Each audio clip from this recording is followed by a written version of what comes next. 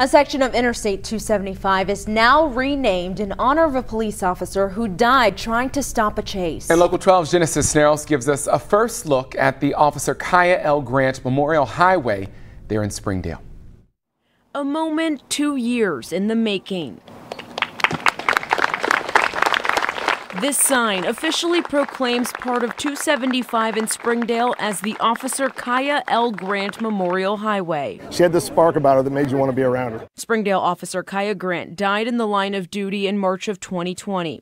She was hit by a driver she and other officers were trying to stop. The best way I can put this into perspective is kind of an arc, just like any kind of emotional thing you go through. There's all the different range of emotions. Initially, there's the sadness, the denial, the anger about what happens. Then eventually that turns into something different. While the pain of losing a beloved officer will never go away, this sign, made possible by House Bill 33, is one way her legacy will live on. It was a great day that we finally got this across the finish line, and an even better day when the governor signed the bill, and so now here we are. What I'm really hoping for is as people drive through town and they see Kaia's name on the sign, that if they don't know what happened, that they'll look her up. 2 years later, Springdale Police Chief Thomas Wells still gets emotional. It is hard because, I get off the highway every single day where that happened. I see exactly where she was killed every single day I come to work.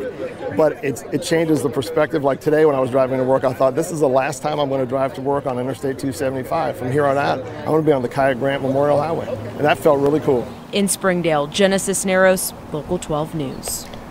In the coming weeks, you will see those signs on 275. Leaders, though, are still finalizing the exact locations with ODOT.